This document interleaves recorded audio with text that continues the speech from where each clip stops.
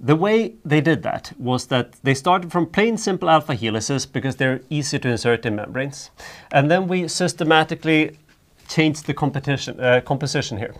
W, tryptophan, A, alanine, L, leucine, and there is something else I'm not showing here simply because it's not really part of the helix, but the black part up here is a proline. Do you remember prolines?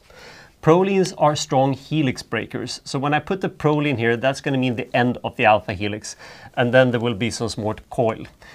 But still, that's important. If the helix has a clear beginning and a clear end, that's going to mean that it will not, for instance, if the helix is too short, one way to adapt that would be for the helix to become slightly longer, right? But by putting a proline at the start and a proline at the end, I ensure that the length I gave this helix is going to stay that way. It's not going to be able to extend the helix to fit better.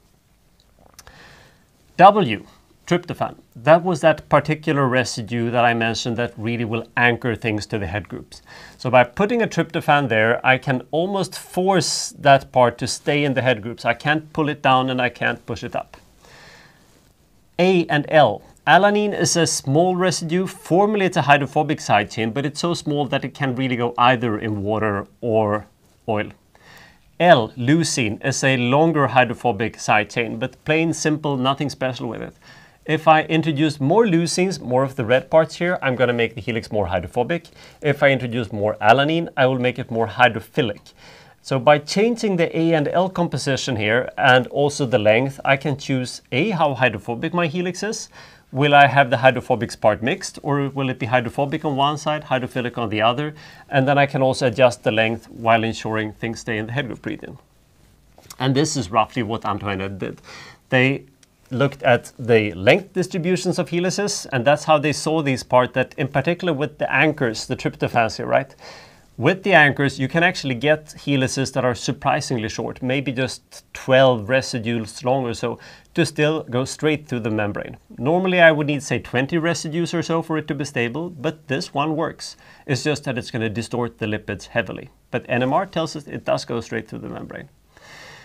At some point when the helix starts to becoming maybe 20, 21, 22 residues, it's starting to be a stretch. And when you go all the way out to 24, we can see in the NMR experiment, because we're studying ordering, that this lipid is now no longer straight, but it has tilted relative to the membrane.